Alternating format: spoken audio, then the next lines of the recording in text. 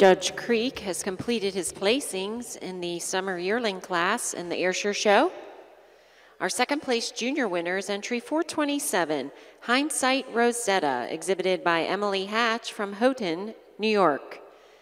Our first place junior is entry 217, Emerald Farms Reagan Nita, exhibited by Jodrian Sheets from Winchester, Ohio. Third place in the class is entry 231, Old and Lazy Acclaimed Wish E.T., exhibited by Cale Chase and Caden Cannon from Epworth, Iowa. Second in the class and first bred and owned is entry 233, Stylin R. Maleficent, exhibited by Leslie and Linda Brucci from Westminster, Maryland.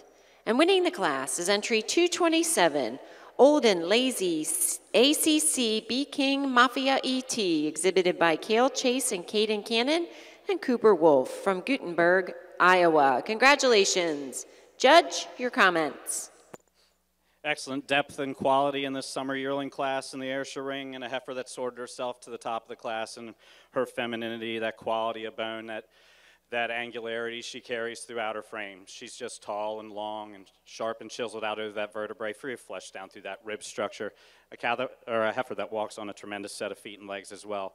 Really admire the quality she has throughout. It's that quality that the calf in second follows in kind with, a calf that has a tremendously long neck, a thin hide, and a heifer that walks again on a very excellent set of feet and legs. Not quite the width of front end or the size or scale and strength up through that front end to get her over the heifer in first, but a heifer whose quality, angularity, quality of bone down through her hock places her over a large, well-grown heifer in third. Heifer in third, we love the size, the scale, the depth, the side profile, the strength, the top line.